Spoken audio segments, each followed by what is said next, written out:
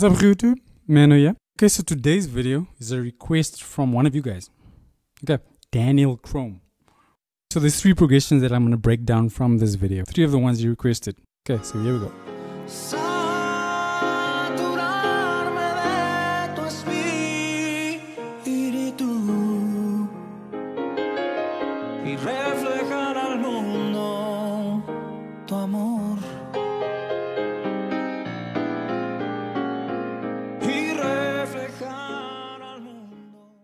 Okay, so this first one he does, he's coming off a 6 chord and he's going to a 2 chord. Okay, so it's something you can do over the 6, I guess, but I think you can do it anywhere really. Okay, but he used it to get to the 2 chord. So all it is, very simple.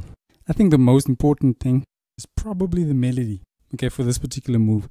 So the melody goes. So all that is okay, so that's all the major scale. Okay, so we're going to be doing this in the key of G. So the melody there, so the melody in the key of G. Okay, so that's how that goes. So the chords over that. And over that, once he hits that B, he goes to this minor chord. Okay, which is a C major 7 over an A. Or A minor chord. A minor 9 chord. Those first chords, G, A minor, then back to the G, and then you just add a melody while keeping the chord. And that's it.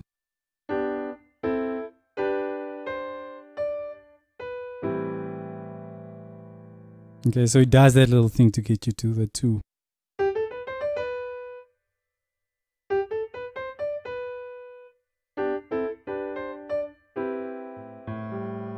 So that's to the 2. That's the easy one. Now the next one is over the 6 chord. Okay. So over the 6 chord, a chord that works, if you think of your hand separately, is major 7 chord. So whatever your 1 is, okay, in our case it's G, play that major 7 chord.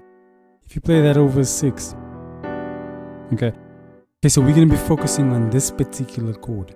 So all he does basically is he takes this chord that we now figured works over the 6, and he uses this chord, but he uses different voicings of this particular chord, and it kind of just goes down the piano using different versions of voicings of this chord.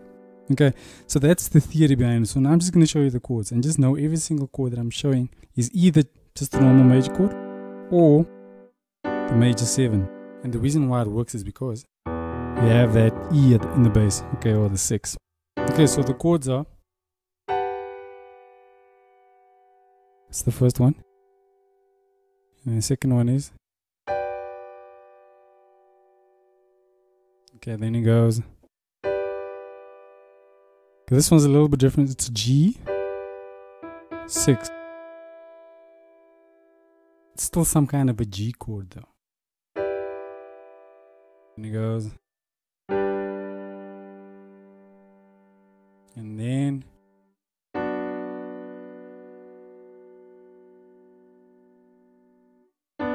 the last thing, he just plays these 2 notes. Okay.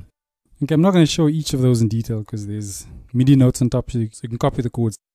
And what you can do is, if you don't believe me, is just look at the different notes that he's playing, and you'll see he's always rearranging these 4 notes. And the one time he added the E. Okay, and that's about it. So it's just these notes rearranged in different voicings as it goes down. Okay, so it sounds like this.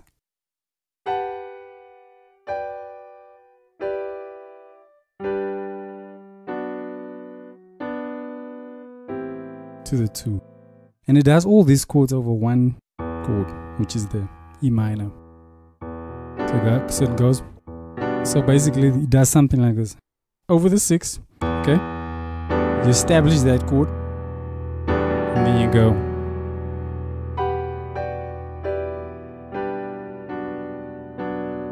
See what I mean? It all sounds the same, it's just different voicings, but it's the same chord. So anyway, so that's over the 6. The next one is over the 2, over the A. Okay, and over this A, playing like a dominant chord. If you use a dominant over the 2, usually means you want to go to the 5 next. And what I want to do, I want to show you something with this particular one it does. This is a very nice, and these are very nice chords that you can use in a very specific situation. Let me just show you quickly. I'm sure you've had this experience in church where someone wants to continue the song. You get to the end of the song, but they want to continue it again, but they just want to loop the end, you know, almost like give it like a fake ending. So usually, let's say we play the song like Amazing Grace.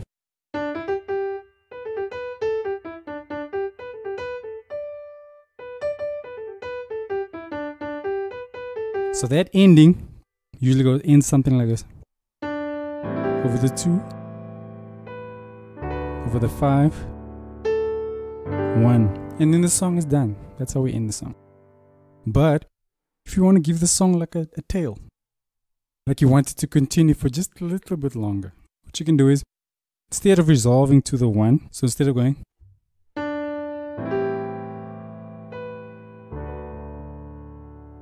this works very well with singers, by the way, if you're accompanying a soloist. Okay, so they're just kind of freestyling. This chord works very nicely. So imagine the ending of the song Amazing Grace, and you go, and then they go 5. Like I said, that's how it usually goes. But so what you can do to give it that extra tail, you know, just that little bit of a length is.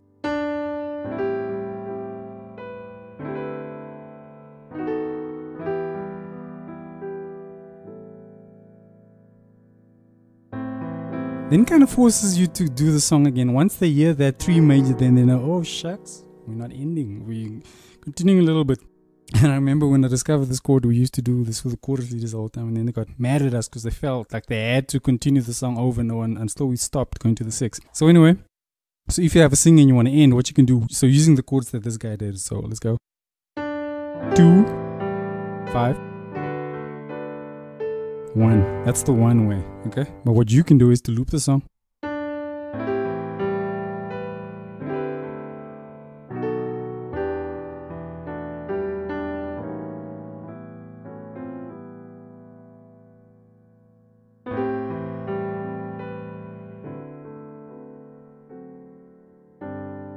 So an easy way for you to think about these chords is to think of this 2 as a 5 chord. So instead of thinking, okay, I'm in the key of G now with the major on the 2, instead what you're thinking is you're in the key of D. Instead, you'll be approaching it from the key of D with A being your 5.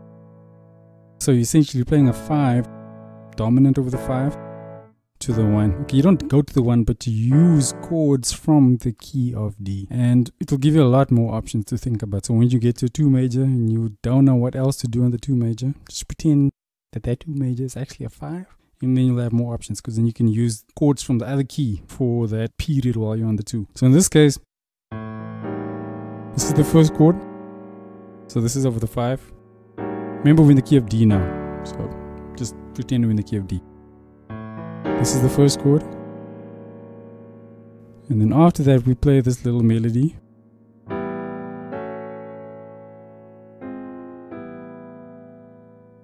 You see, it makes sense in the key of D if you do that.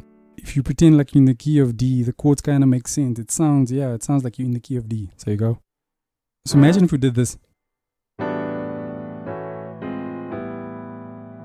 That sounds very traditional in the key of D. It sounds like, yeah, sure, I've heard that before. But if you do that in the key of G, it sounds different over that 2. So we go 5.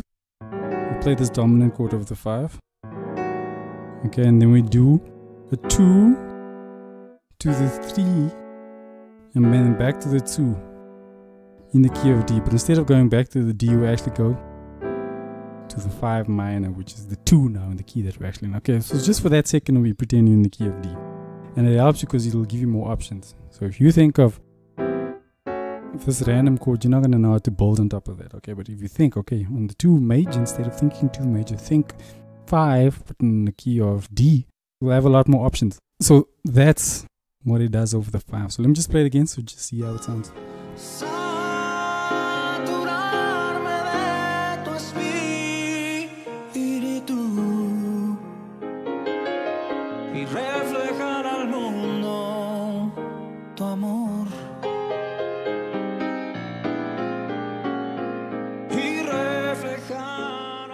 Hope you enjoy this one. If you like this sort of thing, click the link below I shot a video where I showed 10 of my favorite chords and licks. So if you like this, I think you'll like that one. So click the link below and I'll see you again real soon. Thank you. God bless. Bye-bye.